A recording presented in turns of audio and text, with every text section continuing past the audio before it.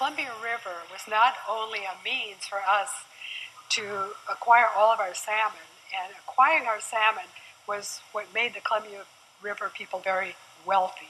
We were very wealthy people prior to our move to reservations. The other important thing about the Columbia River was it connected all of the tribes. And there's roughly 50-some independent sovereign nations. And we were all connected by the Columbia River. We had one of the largest native trade routes in the entire United States.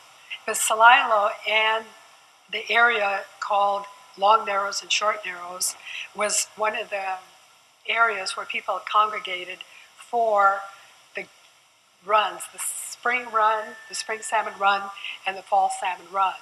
And this is more than an economic gathering. This is also a social gathering. So people came from up and down the Columbia River, all the tributaries.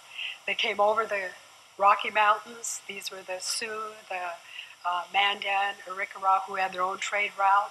And people from the coast came up the Columbia River. So this area on the Columbia River in the Celilo, the Dalles area, was a real exciting place to be. And when we had these gatherings, Wasco's had Nicolloidy, one of the biggest towns along the Columbia River, specifically for these markets. And Celilo was another. And people caught, roughly say a family on the average caught roughly 600 pounds of salmon. This was then filleted and processed. And what was really a popular trade item was the powdered salmon, which was kalak. We call it kalak. And this salmon was pounded into baskets. And when it was pounded into baskets, all of the air was taken out. And that way, in the baskets, the salmon could be preserved for over 1 year. And that's what people came up and down the Columbia River for, were these baskets of salmon. And the baskets were made because we were a trading nation. They were usually made to standard sizes, quart sizes, gallon sizes. So people could then choose whether they wanted baskets for an entire year or maybe just the baskets, because they weren't that popular. They wanted dried jerky as well as deer jerky as well as salmon. Canoes were very popular. You've got to remember, we didn't have cars or bicycles. We traveled up and down the Columbia River in canoes. This happens to be a replica of a Chinook canoe, and Chinook canoes were carved out of one cedar log. And cedar, along with the salmon, was very sacred to our culture. So the canoes were made for either 2 to 4 men or women, and they were made up big enough so that cargo, like 2,000 pounds of cargo, could be hauled up and down the Columbia River. These were also carved to go out into the ocean. There were whale hunters and sea lion hunters, seal hunters. So these canoes were really, really essential to the lower Columbia River, the Chinook people's culture. And it's important to understand how these canoes were made. They were very slick, easy to paddle, moved beautifully through the water. Wapito, it was harvested for the bulb. It was like a potato bulb.